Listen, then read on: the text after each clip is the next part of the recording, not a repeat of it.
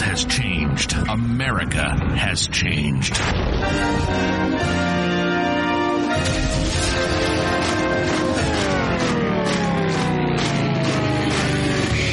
If something were to happen tomorrow, how self-sufficient would you be? Could you grow your own food? Could you sustain your own livestock? Could you survive? This is the We Grow Our Show with Nick and Don. Nick and Don talk about everything from politics to planting. They cover techniques, methods, and tips on how to not only survive, but thrive. Visit the website at WeGrowOurs.com. Lock and load. This is the We Grow Our Show. Get your grow on. Welcome back to the We Grow Our Show. We've got a very stimulating episode for you. Woohoo! And by stimulating, I mean mentally, just to clear that up. Wow. Love where you take these intros. I don't know what to do. I'm trying to change it up. You told me last week I didn't have any energy. No, you were sleeping when I walked in, so, you didn't. But you changed it.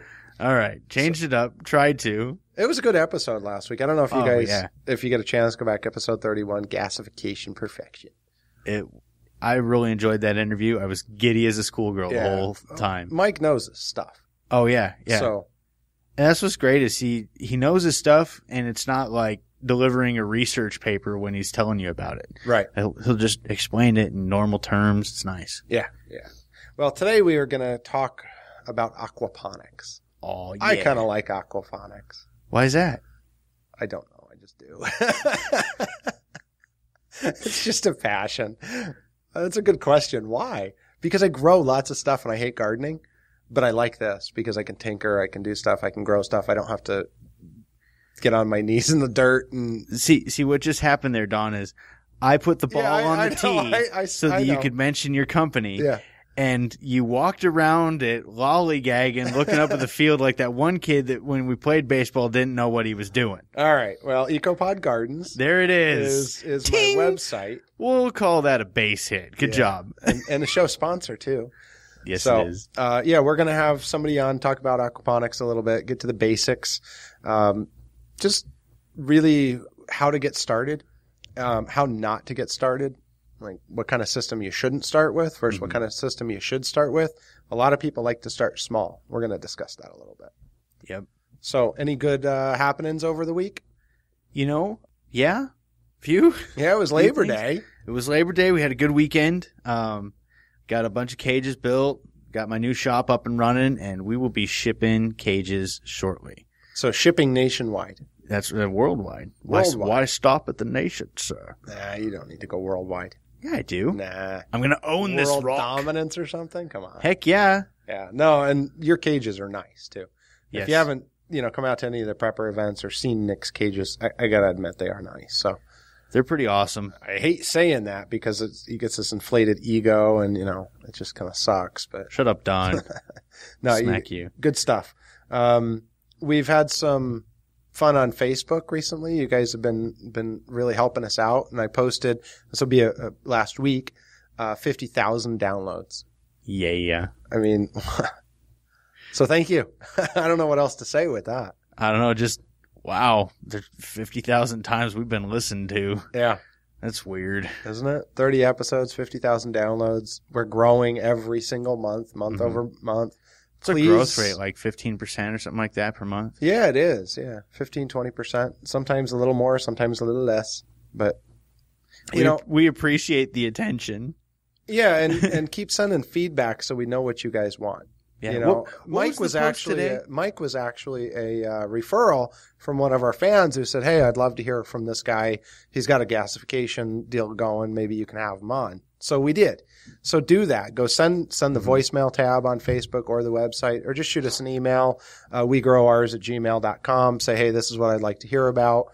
We want to hit, kind of that broad audience of different things. Gasification may not be your thing, whereas oils may be. Or, we like to concentrate on food and growing food, but also alternative energy. Sustainability and independence. Independence. That's what we're after. Absolutely. We want to help you guys hit those sustainability goals. Yeah, whatever they are. So, speaking of Facebook, who was it that posted? It came across on my phone. I was with a customer and it said, "You guys suck," and then it went ... I'm like, oh, well, that was positive.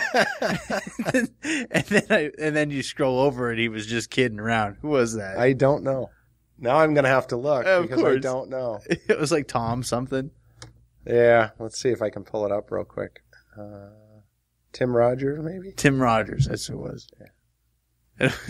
I looked at it, I was like, oh, thanks, jerk.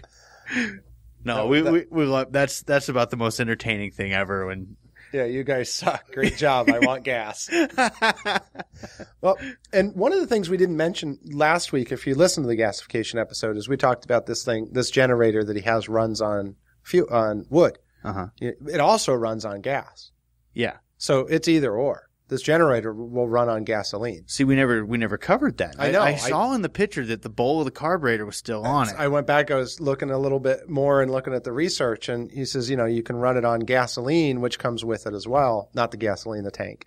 So you can have a gas tank with this thing, or you can have wood. I mean, that's pretty cool. I wonder if you can take and pour the gasoline on the wood to light it. I never asked him how you get it started. Don't think, Don. How do you get it started? Because with yours, with the one that we tried to do, man, we were out there blowtorching the dang thing. Mine had a design flaw because I will smack you. I will reach. I will shove that microphone up your nose. Keep it up, buddy. Yeah.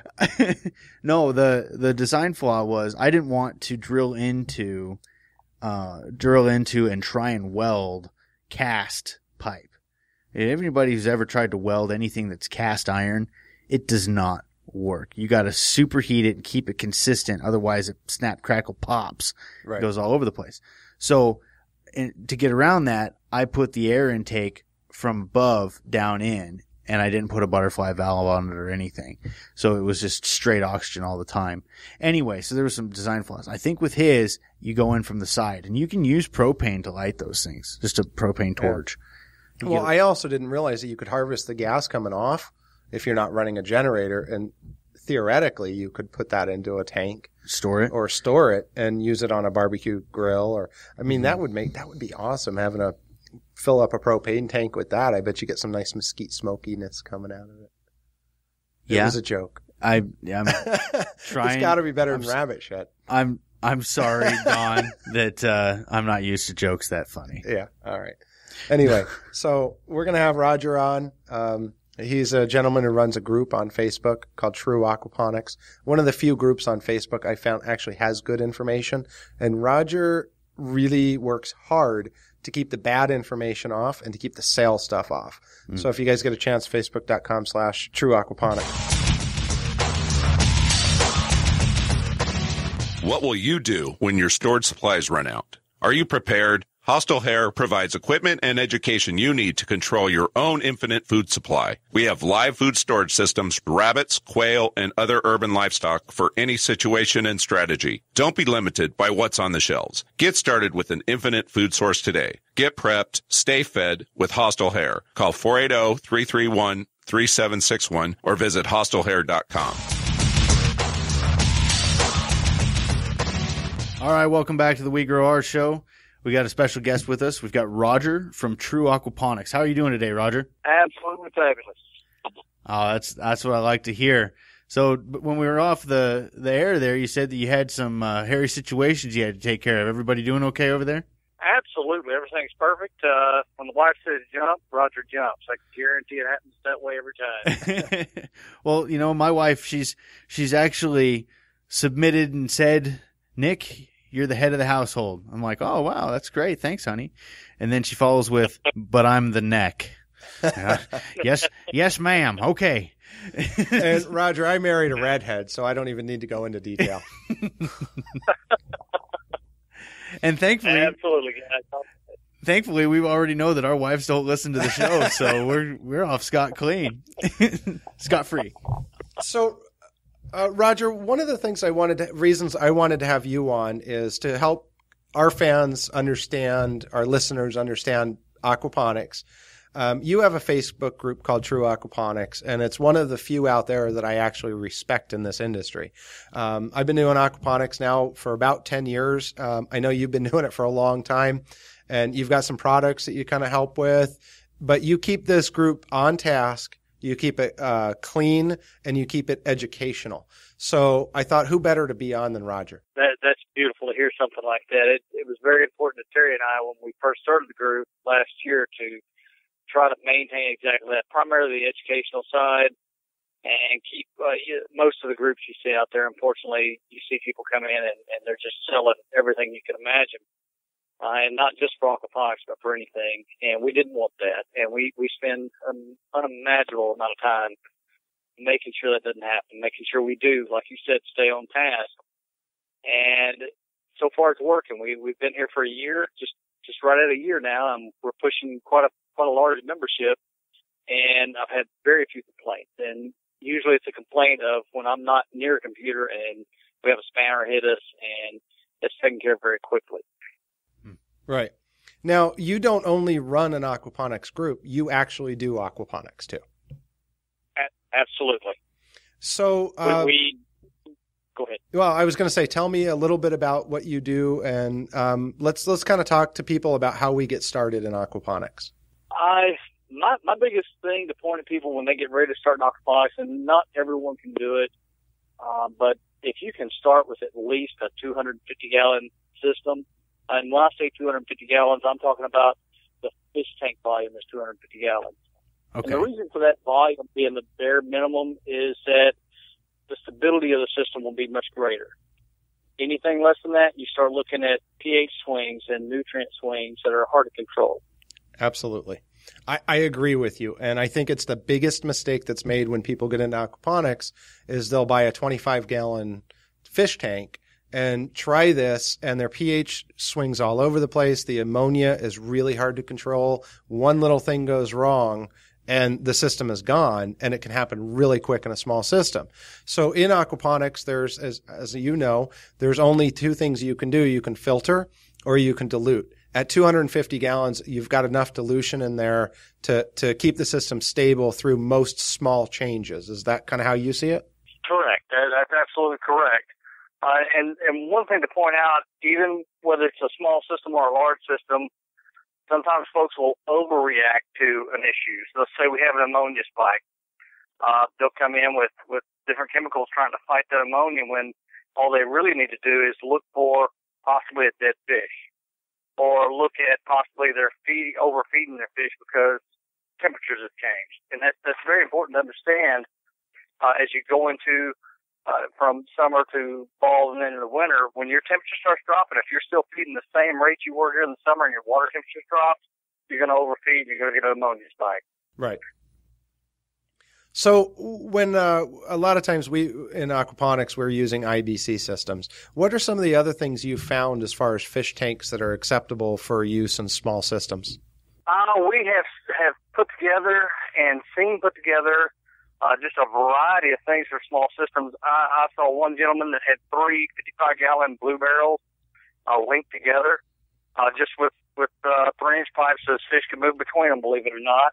I wish I had video of that I could upload to the group, but it was quite something to see. His fish swung from one blue barrel to the next with them all 3 standing up.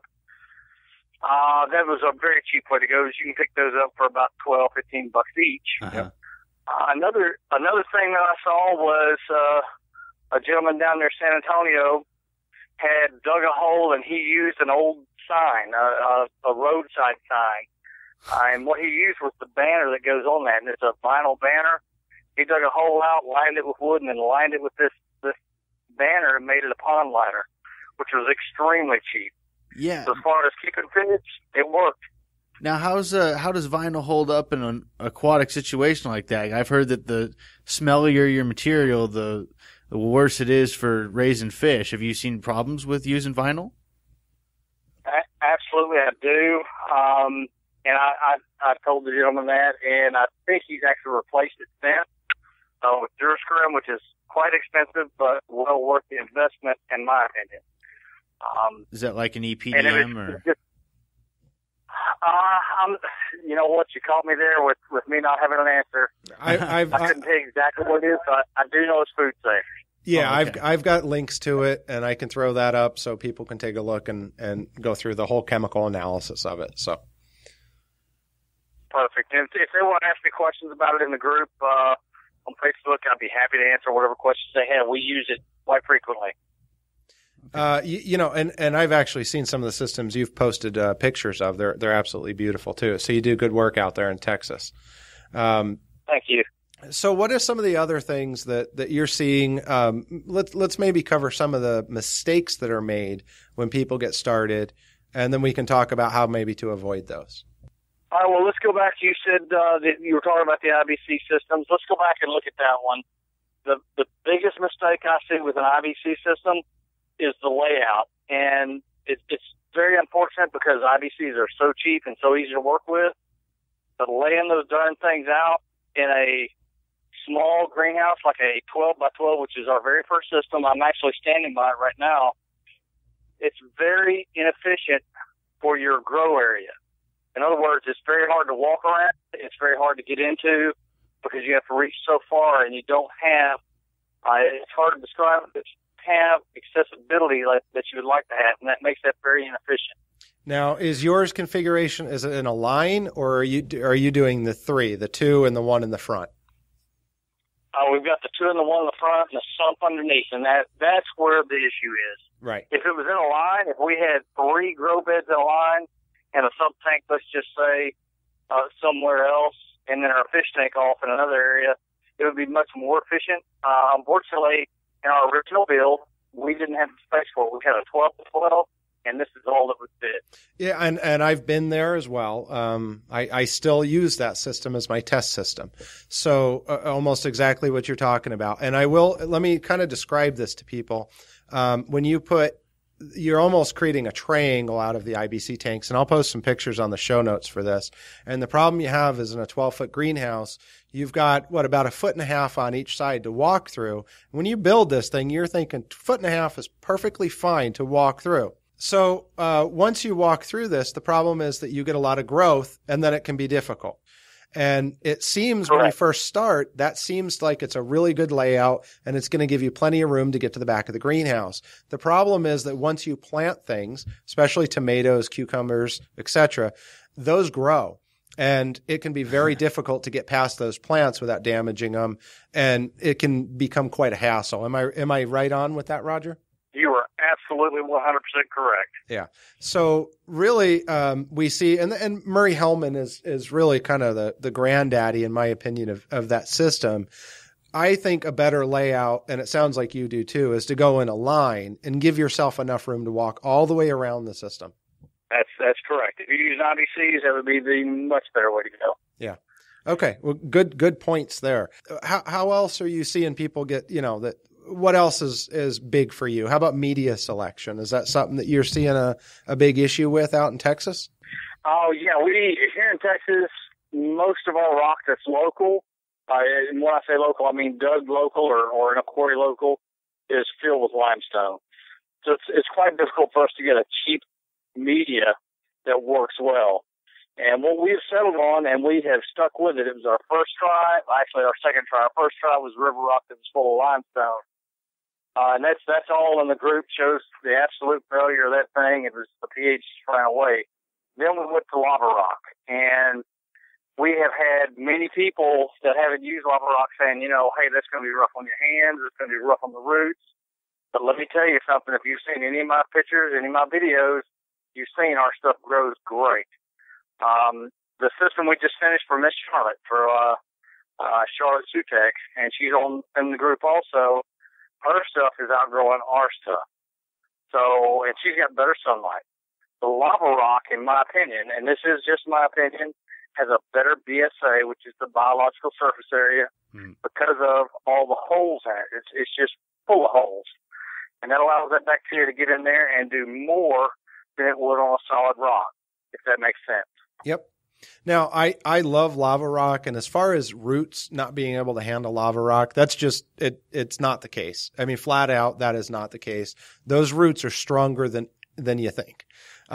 They will go through concrete. They will do anything they can. Those roots are strong. So that's not the issue. The only issue I have with lava rock is the fact that you have to wear gloves and and it does hurt your hands a little bit.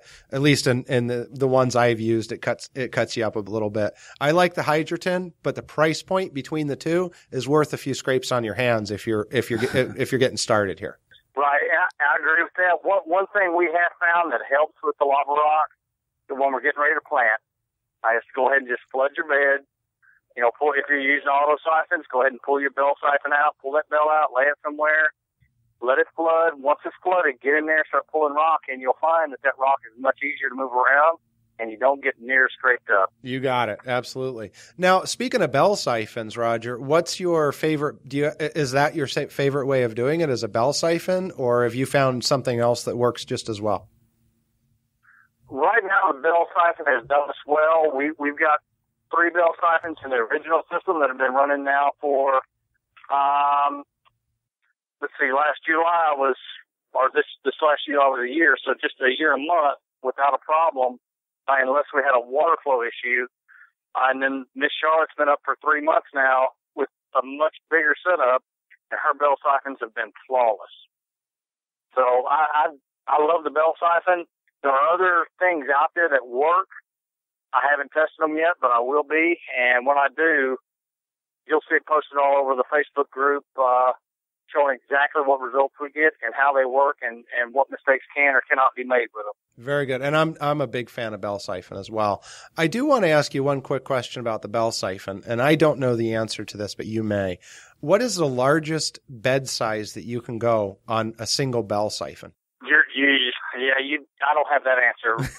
Miss Charlotte's beds are 2x12, 1 foot deep, and she's using a 2-inch standpipe with a 3-inch bell. And when that thing goes off, it just blows the water out and sucks it down really quick. How big can it be? What's the recommended biggest size? I would have to defer to somebody with a little more education, but I would say that 2x12 is pushing the limit. Yeah, I have, that's about as large as I've gone, is about 2x10. And I feel like I'm right near at the edge there. So I'm just wondering if you'd hit that edge. I feel the same exact way. I feel like I'm right at the edge. Awesome. I like living on the edge. And speaking of on the edge, we're trying a new system, trying to integrate mammals into aquaponics. Now, they're not going to be swimming with the fishes or nothing, but we want to try and incorporate the waste. Have you or know of anyone that has tried that before? Did you say mammals? Mammals, yep. Specifically rabbits. Yeah, there's a lot of fear out there about what mammal poo carries. Specifically E. coli. Now, whether that's a problem or not, honestly, I don't have that answer. Okay. Well, but I think that go ahead. That's one of the things that we're definitely battling. I don't have that problem in my system or anything, but that's one of the concerns is that we don't want to put an active bacteria that's harmful where our vegetables are growing and can basically become infected with it to where we could eat it and ingest it. Correct. The only way I know of to kill an active bacteria is heat. And by the time you heat that poo up to the point where the bacteria is dead, the poo's dead too. Yeah. Yeah, we've been playing around with it a bit. I think a while back I had actually posted, Nick was on Doomsday Preppers, and I had made a post to the group beforehand saying, when you see this episode, do not go add rabbits to your aquaponics system. It will destroy it. So I want to make sure people aren't just running out and saying, oh, yeah, let me take my rabbit poop and throw it in my aquaponics system and see good things happen. So, hey, do you do any wicking beds of any sort? Actually, we don't do any wicking beds, but we do have a few pots that we set up to wick, and they work fabulous. Okay. Now, I am not using the best wicking material. There's better wicking material out there. We're using just a real cheap, basic, from any big box store, potting soil it's mostly a wood fiber. That's what it seems to be. And it wicks up plenty well and grows your plants grow well in it, but they're growing because of the nutrients coming from the system. Right. So I guess let's get back to that get started. if you're on a budget, what do you see as kind of the starting point to enter aquaponics? How low can you actually make this? Figuring you're purchasing IBC totes that have only been used for food grade materials. You don't want something that contained Roundup. What are you seeing as the average, get into this price? Well, let's look at the high end of what IBC totes actually go for, which is about $125 for a 275 gallon. And that again is the high end. We find them for about 55 to 70 around our area quite frequently, but we still see that 125 pop up from now and again. Yep. From that point, you're looking at how big of area do you want? Do you want to just use one IBC and take a chance of having a system that's a little bit too small volume-wise? Or do you want to go ahead and bump on up to 3? Which is that triangular setup that we did first, which is the Murray Hallam, which actually came from Backyard Aquaponics, to be correct. Yeah. That wasn't Murray Hallam to begin with, but it doesn't matter. If you bump on up, you're looking at buying 3 of them. So worst case, 125 times 3 is 375. Then you've got a pump. If you look around, if you come to our group, we'll point you in the right direction to get a refurbished pump, which would be a smart pond pump. Probably about a 560 gallon per hour would do exactly what you needed. And that would cost you about, I think it's $22. It's pretty cheap. So you're still under $400 at that point. And then comes the big one, and that's your grow media. If you're going to use media, what are you going to use? If you're going to use lava rocks, you're on the cheaper side. If you're going to use the hydrotonic ores or clay pebbles, you're on the expensive side. So that's kind of up in the air as to what the individual wants to use. All in all, to put together just a basic system, not talking about a greenhouse or grow lights or anything like that, you would probably max out around $550, $600. And that, again, that's off the top of my head. Now, seems legit. Yeah, I'm right there with you. So let's go from there into, and this is a question I'm asked a lot, and if anybody's listened to the podcast on the past episodes, they know my answer to this. So how much food can you grow in aquaponics? Depends on what you grow, where you're at, how much sun you get, how many fish you get. There's a million variables. Right. So it's not a guaranteed 4,000 pounds of food per three and a half square feet? Now, anytime somebody tells you you're going to grow this much food in this much space, chances are they're lying to you. Yep. Well, and Roger, that's why I have you on the podcast and not other people. Well, I'm not going to lie to you. I may stretch the truth just a little, but I guarantee you I will not lie. Well, as I tell people, aquaponics is amazing enough. We don't need to exaggerate what it does. When I stretch the truth, it's usually about myself and not the aquaponics. So well played. Absolutely. I think we've all done that a little bit. So how about mistakes as far as going shopping for these things? What are you seeing? I mean, I know I've run across people who've bought other systems. I run across a lot of people who have spent money on inaccurate information. So what's the best way to maybe avoid that and to get the research side of things going into understanding how much time you're going to put into it, how much effort you're going to put into it, et cetera? What do you think the best resources out there are? Well, I'll be real honest with you. My resources were just the open web, YouTube, hit a couple of groups to start with, and basically self-taught. Now, that doesn't work for everybody. Some folks want a book, and much as I hate to throw plugs around, I hear Sylvia Bernstein has a good book. I've never read it, so I can't say one way or the other. We've actually had Sylvia on, and she's an acquaintance of mine. I would recommend her book to anybody. It's a phenomenal book. Well, I spoke to her through email a couple times. She is a very nice lady, so I got nothing bad to say at all. Murray Hallam's actually a member of our group. He's got some good videos out there, is what I hear. Again, I haven't seen his videos. If he's written a book, I hadn't read it, so I can't say one or the other, but he's a really nice guy. Yep. I have been to his forum, and if anybody's looking for a resource, his forum is a great resource because of all the experience that's there. Just like in our group, there's so much experience there. With 3,600 plus members, if everybody in there only has one day of experience, that's a whole lot of years of experience piled up. You got it. You got it. Now, Nick, what do you have? You know, I don't know if I'm smart enough to ask this guy questions. I don't even know. I guess, well, I'll ask another question about disease and stuff. Anybody using turtles in their systems?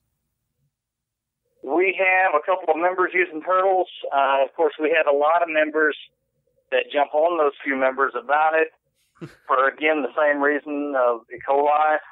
But I've never seen anywhere that says for sure turtles carry it. Can they carry it? Yes. Do they carry it? I haven't seen that. Well, I think salmonella is their big one, and that's the one. I had it backwards. You'd think that maybe, like, I actually went and spent some money and got my turtles tested to see if there was salmonella on them, and skin swabs came back negative, but that doesn't mean that there wasn't something in the water. Right. But because I've got so much. I raise rabbits, and there's so much waste that I like to feed the turtles because they could turn it into an aquatic waste and then use all of that nutrients. But I think I'm going to keep them feeding my biofuels projects, and not my biofuels are great. Yeah, not my eating projects. Well, and that actually brings up a really good question, Nick. And Roger, I'm sure you know this. Tilapia are by far the most popular in aquaponics. I think next to goldfish and koi would probably be quickly following that. What other species have you seen that are fast growing and that you would put in an aquaponics system? I've heard some talk out there recently about eel, which I have not done, as well as other things. Eel. Yeah, the glass eel is something that a lot of people are looking at because of its high sell price. Do I want a bunch of snake-looking things in my system and have my wife come out to feed them? Probably not. That'd keep my wife out of the greenhouse. If one pokes its head out of the water while she's feeding, it's over. The greenhouse, the system, me, we're all gone. Oh, man. I love my wife. I don't really want to be gone. So, no eels here. Is it possible? Yeah, absolutely. They're doing aquaculture systems that are growing eels for retail. So, yeah, it's possible. But if you're looking for our favorite species, we've got two of them. That would be, and of course, tilapia is way up there on that list for everybody. But tilapia is not native anywhere in the United States. Right. Yeah. However, channel cat and bluegill are both native throughout almost the entire United States and some parts of Canada. You are speaking my language. Well, and, bluegill actually go by another name, and I believe that it would be panfish. And there's a reason they're called, panfish, too. Back east, it was panfish, because they fry up in a pan really, really well. Well, panfish include your crappies and all of those, too. So are you seeing a cross species between bluegill and other, other fish out there, too, Roger? If I were to say the next most desirable panfish, would be something like what's locally known as a red ear, but widely known as I think they're called mussel crackers. And what they do is they actually have these teeth or bones in their throat, and they will pick up a clam or a freshwater clam or a mussel in water, get it in their throat, and they will crack that thing open and eat the clam out of it. Wow. It's actually a mussel, not a clam. Yeah, I wouldn't want to get bit by one of those. Well, they're small. They won't hurt you. The teeth are very small, but they apparently have very strong muscles in their it's not a throat. And forgive me for not having the correct biology, but they get those in there and break them up and eat them. And as far as eating fish, they are excellent to eat. Huh. So that's what I'd be looking at, something that grows fast, red ear do. They are a hybrid, I believe. So some people don't want a hybrid. You don't want a hybrid, go with channel cat, go with bluegill, something like that, a sunfish. They grow really fast. They don't get huge, but they grow quick. They're very hardy, just like the channel cat and the bluegill. And I hear tilapia are very hardy. We haven't raised tilapia. Oh, really? Okay. Yeah, I will attest to the fact that tilapia are very hardy. In fact, I don't know if I posted it to the group, but in our test system this year, my water was up to a little over 98, almost 100 degrees for a good week and a half. Sat around 98 degrees for a couple of weeks. And I have yet to have a single tilapia pass with that. I've had my water as low as 55, 60 degrees. And again, I have yet to have a tilapia die on me. So it's a very hardy fish. That is very interesting because I've got one member down near Houston who has been losing tilapia like crazy, and they thought it might be a temperature-related issue. But at those temperatures you're talking about, it should not be. No, and I'll tell you, and I don't know that person, but one of the big things to look at with tilapia, when your water starts increasing in temperature, your oxygen levels, your dissolved oxygen levels decrease, and I have seen a lot of issues with dissolved oxygen levels when you hit those temperatures. Correct. So you've got to have some really good, I use a supplemental air pump and air stones in the system, and I have a pretty large drop on my feed into there for that sheer fact that I'm trying to create some more oxygen in it. So as long as you're doing some things like that, you should be okay. All right. Absolutely. I got another question. Oxygen is everything. You got it. Okay. Freshwater prawns and crawfish. I love eating them. How do I grow them? Ask somebody else. I love eating them too. I'm with you. Well, I don't have your answer. I do know that your freshwater prawns are killers. And when I say killers, if they're too close to each other, they will kill each other. Sweet. They don't have to be male and female. It can be male on male, female. It's a cat fight. Trust me. Really? So it might be better to go with the crawfish because they seem to handle densities better. You need almost a square foot per crawfish. Really? Yeah. They're very territorial. Yeah, very territorial fish. Can that be done in layers? Yeah, crawfish are quite the same, but the freshwater prawns are even worse. Yeah. I'll throw one plug out to a gentleman that is a member of our group, and I'm a member of his, Strawhead Farmer. He raises freshwater prawns, and he's good at it. And he shows people exactly how to do it and how few you can actually grow. It's quite a lot, but it's not the way I like to eat shrimp or prawns. It's not enough. Really? When we have a crawfish bowl, 2 people, 10 pounds of crawfish, and you're still hungry. Absolutely. I'm right there with you. You bring in a huge drum of crawfish. So let me move on to one last subject before we run out of time. And I would like to know from you, as you got into this, what was your favorite part about getting started and why are you still doing it? Wow, that's a loaded question.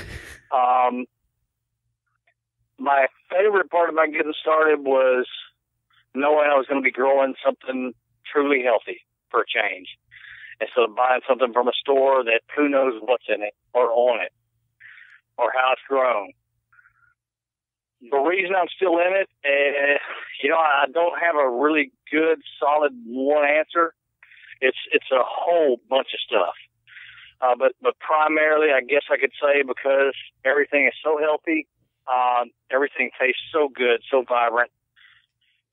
Anything we eat out of the system or any of the systems we built is just, I've been a dirt farmer all my life. I was raised by my parents to be that way, and I hated it. But working aquaponics is a passion instead of being something I hate to do. I love to go out and work in it once or twice a day, feed the fish, pull water veggies are ready, plant new plants, pull old plants out, whatever I need to do. But there's no weeding. Yeah. That's a big one. Absolutely. Yeah. I mean, I do, and I'll be honest, I've got a few weeds that'll pop up every now and then. A bird flies through after you ate a seed and poops it out, and there it is. It happens. Yep. But it's not constant. And you just pull it out and it's gone. You pull it out and it's gone. If there is a root left, the worms eat it, and that's it. Yep. So actually, I'm glad you mentioned that, worms. If you're getting started, Let's run through that quick cycle process. And we're running out of time here, but I know worms are a big part of that. So take me through a startup of an aquaponics system. I go buy a couple IBC totes. I put the plumbing together. I do a 3-bed system.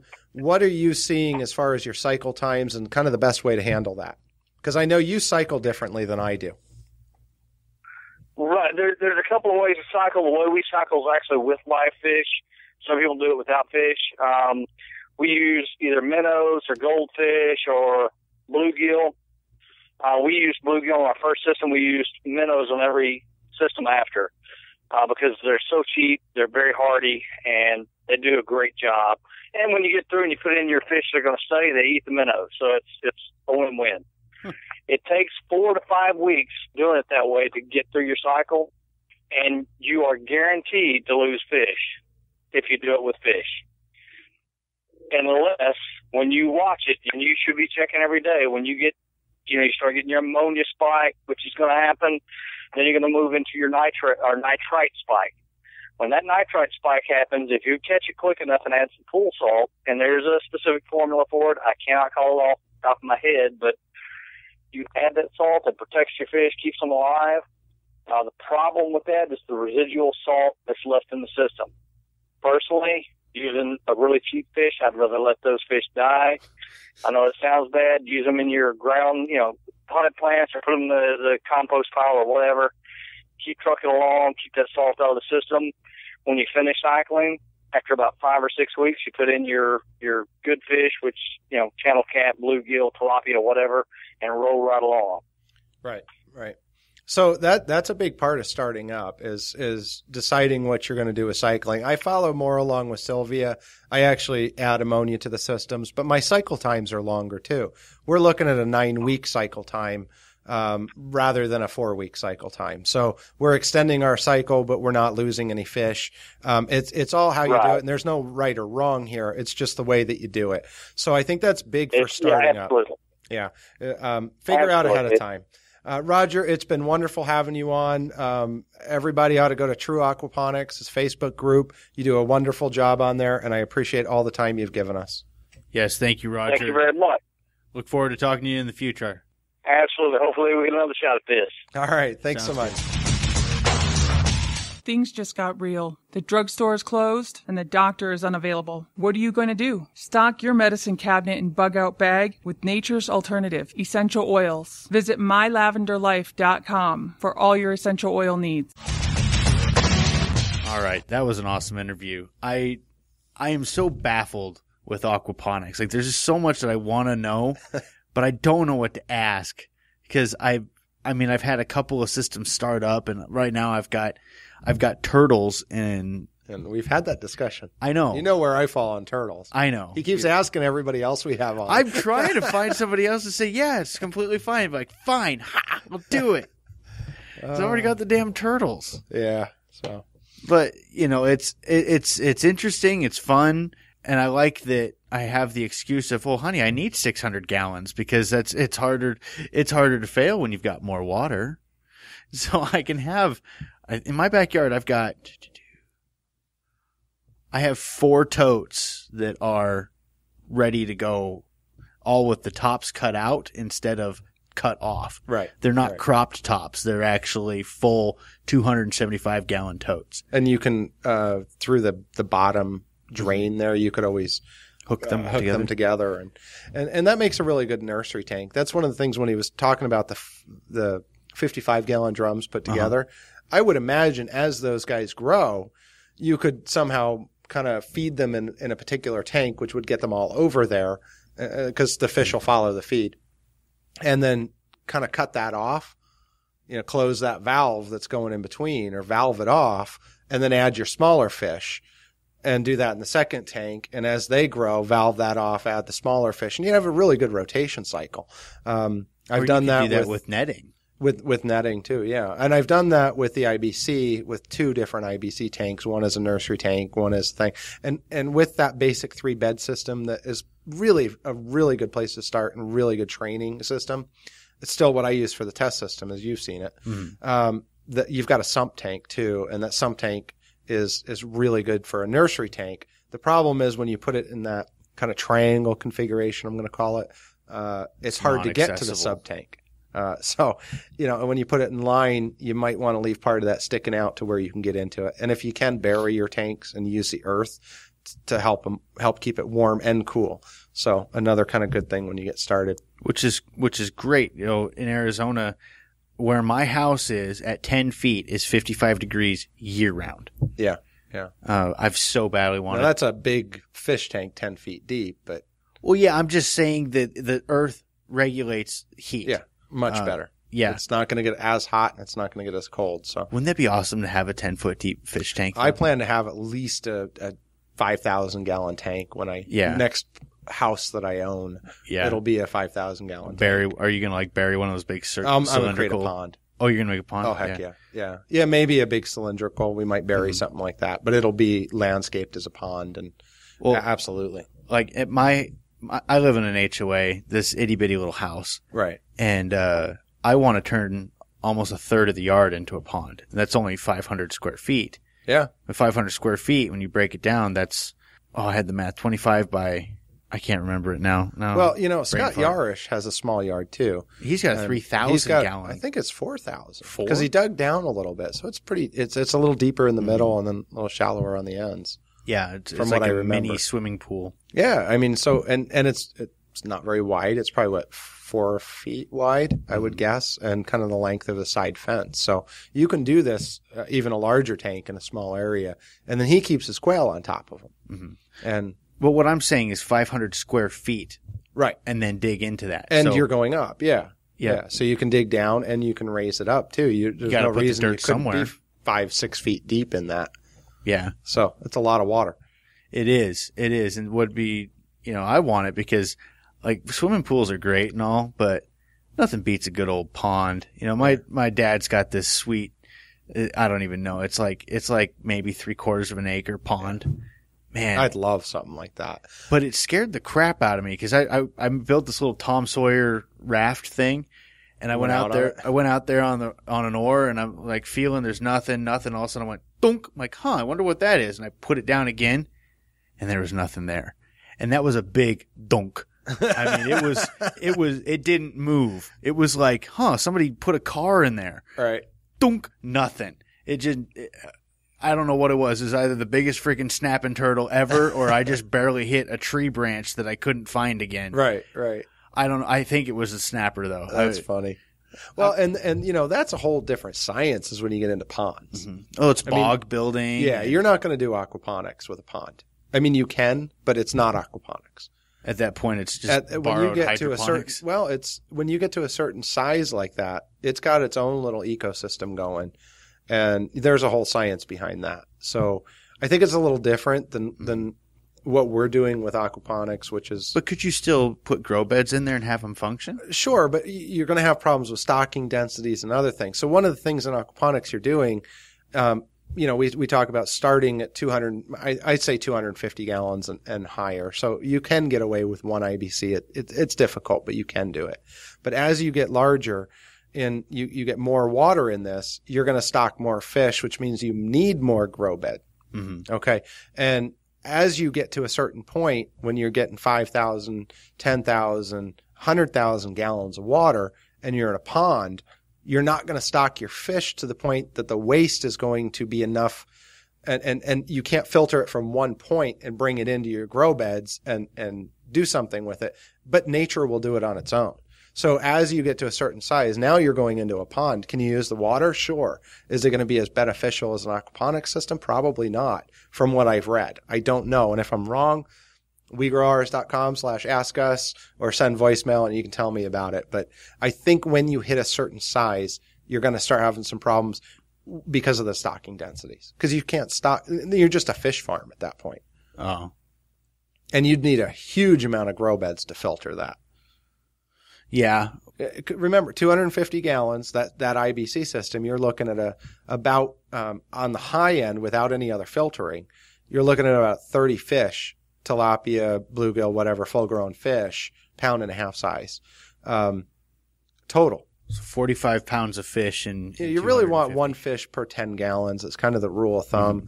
you can go a little bit over that, but again, you've got to watch your filtering.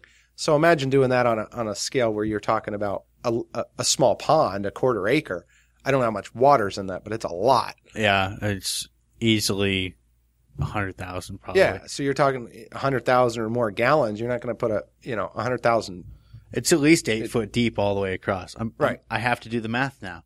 So your stocking density, you get into the 10,000 fish and stuff. It's going to be a little much for something like that without the right filtering. So I don't know pond science, but when you're starting out, which is kind of what the show is, don't go for 10,000 gallons either. You can get a little bit too big.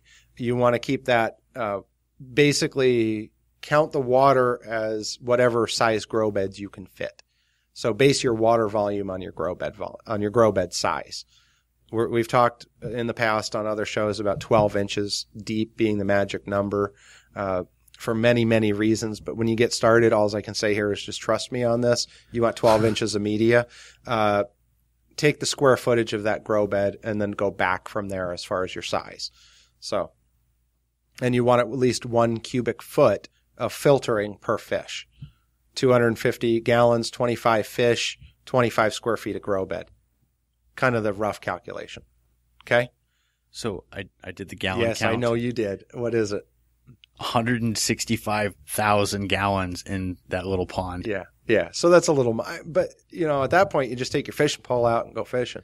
Yeah. So well, wouldn't it be cool to have like a floating grow bed that you just put out there? Well, that you could do with fodder, depending on your temperatures. I don't see why you couldn't do something like that. But your fish are going to come up and eat some of your roots and stuff too. I mean, aquaponics is taking what nature does and putting it into containing it into a system. There's no reason you can't put I guess if you've got three quarters of an acre worth of pond in your backyard, you probably don't need to listen to this show anymore. Yeah, I mean, and you can irrigate your soil with it, and you can do all sorts of stuff.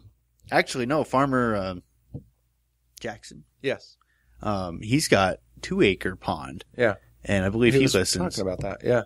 But I've seen the aerial shots of his place. I'm so jealous. Yeah. Awesome. He's out in Texas, isn't he? Mm-hmm. Yeah. He is. Yeah. So, all right. Well, I guess that wraps it up for today. Thanks for listening. WeGrowOurs.com, WeGrowOurs.com/askus, WeGrowOurs.com, send voicemail, Facebook.com/WeGrowOurs, Twitter.com/WeGrowOurs. We've got all sorts of resources. Come check it out. Hit the like button on Facebook. Help us. We're right at that 1,500 mark. I really want to double that. So if all of you would just go click that like button and get us out to, 3,000, 5,000 tomorrow, that would be great. That would be awesome. Yeah, we'd appreciate that. Hit the share button, go back and pick out an episode and share it from the website if you want, have your wife listen. Ours don't, but maybe yours I have will. an idea. This is what I'll do. Yeah. When we hit 3,000, I will give away a 3-tier rabbit cage. Whoa, a 3-tier? You're going to give away a 3-tier rabbit. Are you sure about this? Yeah. Remember, because I can only edit once. 3 tiers. Yes. There can be 1 cage per tier. Yeah, it's still 3 cages. It is. That's an expensive system. I mean, it's not an expensive system. That's $300. $300. So we hit 3,000. I give away a $300 cage system, and we'll have a drawing there. I would think 5,000 would be appropriate for that. I say 3 and 3 because I don't do 5. I don't do sets of 5. You don't do sets of 5s. Oh, I do, but we hit 50,000 downloads, so yeah, we need at least 3,000 likes on the exactly. page. Come on, and seriously, the math isn't lining up. Why aren't you guys liking us? So that giveaway is Hostile Hair, hostlehair.com. Don't forget our other sponsors too, ecopodgardens.com. That's me, Aquaponics. Go check out my website. I've got a little bit of information on there, but you can always find the number and give me a holler too. I'm happy to help you guys out. And, if you're local, I do consulting and we'll even come out to the place and design the system and all. So there's a plug for my business and, my lavender life, Bud Out e-cigs. I got to tell you real quick. If you guys are still smoking, I don't know why you need to go do this other stuff. I know it's all these studies out there say it's not good for you. Well, neither is smoking. And if you keep smoking, you're going to die. If you start vaping, you just might die. I like those odds. So go out and freaking get a vapor, even if it's not from Bud Out. I'd just rather you go out there, tell them We Grow Ours sent you so we can keep them as a show sponsor. But I got a cool mod today. I'm excited to go home and use it. I got that copper. Yeah. Yeah, that is nice. And Matt hooked me up. I got number 10. This is a Dharma mod. Oh, I'm loving that. So I can't wait to get home and drop that in and see how that works. So if you guys are into vaping, I got a full copper. So I'm happy. I got to go try it. Yeah, and those of you who aren't and think it's really nerdy, don't listen to Don. Nope, just avoid that. But if you know somebody who smokes, and I know you do, send them to Bud Out E6. That's right. So, and we are looking for one more, maybe 2 more show sponsors, no more than that. So if you guys are interested or know somebody who is, love to hook us up with that. We've also got the Gompers coming up March. I know March is a ways off, but mark it on your calendars. Go reserve your tickets and come out and meet us. We'd love to see you and meet you, and we're going to try to raise a couple bucks for Gompers for the garden program. So it's a noble cause, and I think it's important. What else you got, Nick? Quick shout out. Uh-oh. I left my wallet at home today, and all I had was my credit card. And I went into Raising Cane's, chicken fingers and things like that. It's on, I believe it's on McDowell. Oh gosh, it's in Phoenix. It's on McDowell and 40th Street, yep. 44th Street. 44th, yep. And I drove right by there today. I went in there and I was all excited and I handed her the card. She's like, "Can I see ID?" I was like, "Oh, I don't have anything but this card on me." She's like, "Oh, our policy." I was like, "Oh man." And I just told her it was my first time going in there. So the manager came up and said, "This one's on me." And she bought me my lunch. Nice. And I'm pretty sure she wasn't flirting with me, but no, she could just tell you were a hungry guy. She just didn't want to. She knew that you'd be a good customer. It's like, "Oh, we got a fat guy here. We're going to lock him in." And it was delicious. It was awesome food, great service. And fast food or? It's on the verge. It's not quite like it's kind of like an El Pollo Loco or something like that. Yes, but more Southern style, not Mexican. Gotcha. And the name of it? I believe it's Raising Cane's. Raising Cane's. 44th Street. I'll look it up, get it in the show notes. Small business shout out to them. Yep. And tell them that the fat guy from the Uyghur R show sent you. There you go. And maybe, don't go in there and play the joke. "Oh, I didn't have my ID. I forgot my ID. Would you just picked up the tab?" Because that just wouldn't be cool. No. But go give them your love because they're awesome. Nice. Very cool. Good food too. Oh, the sauce was awesome. Oh. Anyway, thank you guys for joining us. We'll see you again next time.